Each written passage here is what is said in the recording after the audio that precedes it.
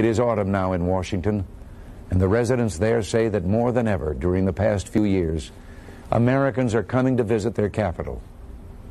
Some say because economic conditions rule out more expensive vacations elsewhere.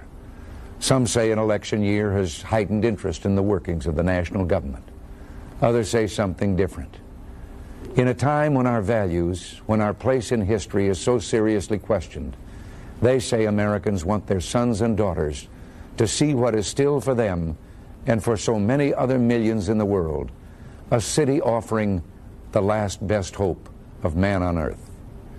You can see them, these Washington visitors, looking for the famous as they walk through congressional hallways. See them as they return silent and tight-lipped to tour buses that brought them for a walk through rows of white crosses in Arlington Cemetery. You can see them as they look up at a towering statue of Jefferson or out from the top of the Washington Monument, or as they read the words inscribed at the Lincoln Memorial, "Let us bind up the nation's wounds." These visitors to that city on the Potomac do not come as white or black, red or yellow.